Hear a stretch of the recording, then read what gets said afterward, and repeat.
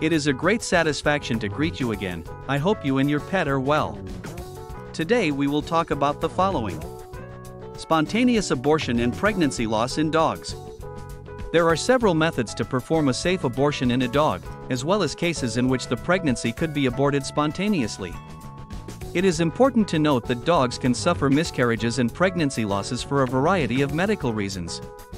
If a dog owner is considering aborting an unwanted pregnancy, it is recommended that they seek professional medical advice and assistance so that a full assessment of risks and side effects can be performed. In the event that the pregnancy is lost or spontaneously aborted, your pet should be evaluated and monitored, as there are several possible medical conditions that could be the cause. The condition or disease that we will talk about in this video can affect both dogs and cats. 1. Symptoms and types. If your dog has suffered a miscarriage, the most common thing you may notice is abnormal vaginal bleeding. In some cases an expelled fetus may be found. Generally, the condition may affect one or all of the puppies in a litter. The most common cause of miscarriage is stillbirth due to hormonal imbalance. In the case of a planned abortion, bleeding is the most common symptom after the procedure. You will need to monitor your dog closely so you can respond quickly to any side effects or health-related problems. 2. Causes of spontaneous abortion. Some more common types of causes of miscarriages in dogs are the B. canis bacteria. This bacteria is widespread among kennel dogs, as it can be easily transmitted. This disease causes both fetal deaths and conception failures. It is usually characterized by prolonged vaginal discharge and can sometimes be accompanied by complications such as arthritis, spondylitis, and inflammation of the eye, uveitis. Additionally, it is common for female dogs to have bacteria in their bloodstream, bacteremia, for up to 18 months after miscarriage. Fungal abortion. This fungus commonly causes excessive bleeding in the uterus and can lead to an aborted fetus.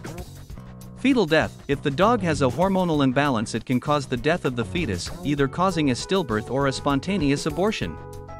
Neospora caninum parasite. This is a parasite that is usually found in dogs. It can be transmitted if the dog ingests contaminated water, food, feces, or meat from infected animals. 3. Diagnosis. Standard blood tests can be used to detect the presence of parasites or the B. canis bacteria. If the pregnancy loss is due to another reason, an abnormal amount of discharge will be noted.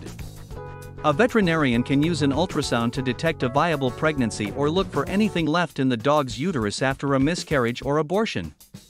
This is because sometimes the dog's uterus will not be able to effectively expel all of the pregnancy matter on its own, e.g. placental tissue, leading to infection or internal bleeding. 4. Treatment for spontaneous abortion. For dogs that have experienced a miscarriage due to bacteria or a parasite, a veterinarian will diagnose the condition and offer a variety of medical treatment options. Additionally, the dog should be carefully monitored for signs of a more serious medical condition. After a miscarriage, there may be a lot of discomfort and/or some vaginal bleeding or abnormal discharge. There are many cases where some long-term bacterial problems arise. Pet owners should carefully observe their dog's behavior to ensure that no serious problems develop as a result. It is a pleasure to inform you and help you. If you have not subscribed to the channel, you should do it now. Take care of yourself and your furry friend. A hug, and until the next video.